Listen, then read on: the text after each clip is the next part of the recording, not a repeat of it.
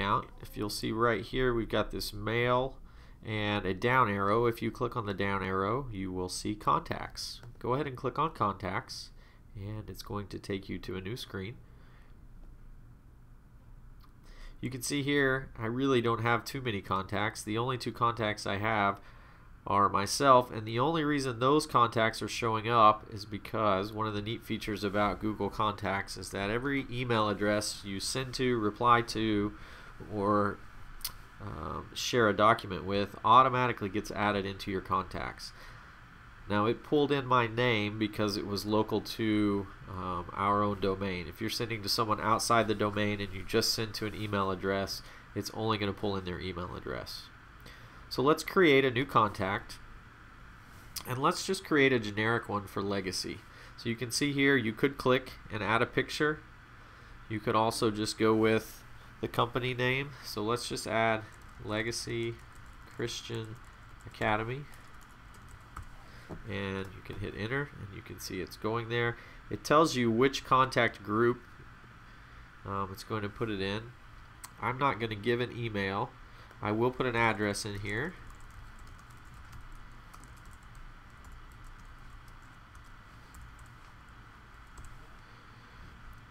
I will go ahead and add our phone number in, 469-633-1330. I'm not going to put a mobile phone. If I click on this add button, I can look at what else I might add. So I am going to add a URL because we do have a school website. You could add a nickname, anything else you wanted to put in. You could create a custom field. And if you'll notice, you can type here. So I'm going to put in our Facebook, which is facebook.com/legacychristian. And now I'm done. You can see there's a Save Now button up here, so I will save that. Now when I click on My Contacts, I see that Legacy Christian Academy is there.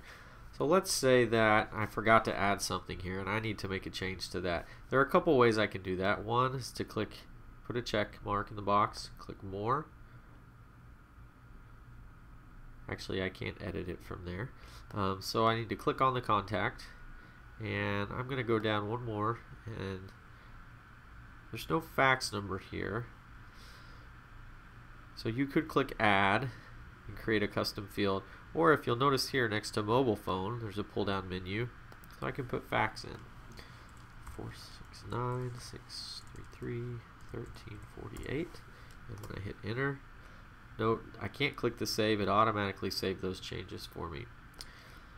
So for your assignment, you're going to have to create a contact for Legacy Christian Academy, and one of the things you're going to have to do is send that. Now, if you ever wanted to just email one of your contacts, once you find them, you can simply click that email. Now, we didn't enter an email address here, so it's not going to let us do that. But let's talk about how to print. This is a nice feature. If you ever wanted to print your contacts, you can print just the selected one, your whole group, or you could print all three. Once you hit print, it's going to pull it up in a web page, so they would all be there. In this instance, they're not all there. But okay, so let's go back to our contacts.